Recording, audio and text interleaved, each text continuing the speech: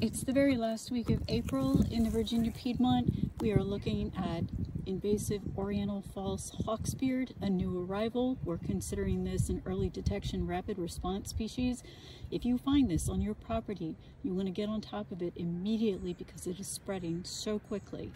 Fortunately, and particularly if the ground is moist, if you see one, they're very easy to pull. It's shallow rooted. You can reach right down to the base, pull it up.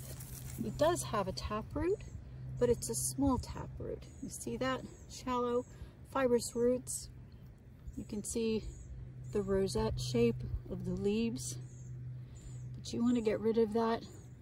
And I would recommend that you bag and trash this or leave it to dry on a tarp. Make sure that it is completely dead.